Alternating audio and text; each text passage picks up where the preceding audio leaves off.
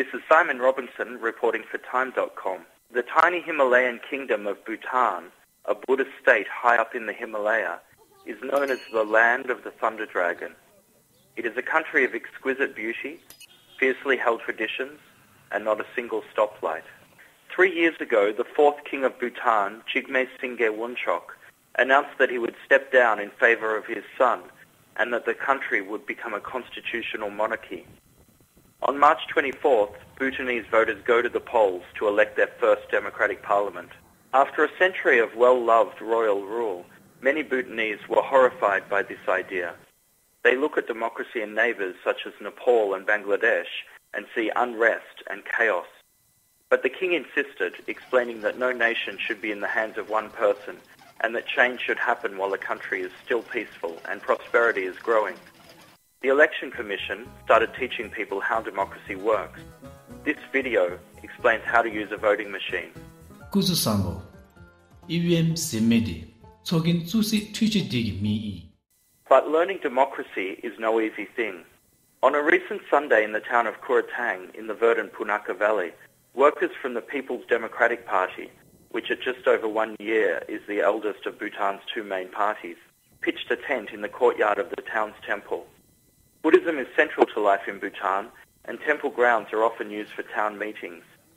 But just then, a local election official called to say that no political party could hold a meeting near a temple, as the brand new draft constitution separates church and state, much like in the US.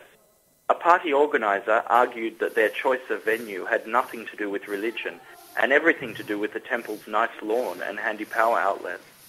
But a rule's a rule, said the election official, and campaign workers had to quickly tear down their tent and move the meeting to a dusty, half-built hotel nearby. There, it was a scramble to get ready. Party worker Yeshi Tenzing explains the problem. We are not supposed to have the meetings nearby the monastery as per the election commissions. Right. But this is the first time you're having a meeting here in this town? Third time. Third time. So you're just learning still? By the time the party leader finally arrived, the crowd was less than enthusiastic, though people did cheer up for the second act, an all-singing and joke-telling entertainer. Around the country, both parties are busy signing up members, electioneering, and even tossing some mud about, a fact that most Bhutanese hate, fearing that it will hurt the country's social cohesion. In many ways, Bhutan has only just begun to deal with aspects of modernity that people elsewhere take for granted. Television was introduced just 9 years ago, for instance. As the outside world intrudes on Bhutan's traditional way of life more and more, some people worry that things are changing too much. Democracy is yet another thing to worry about.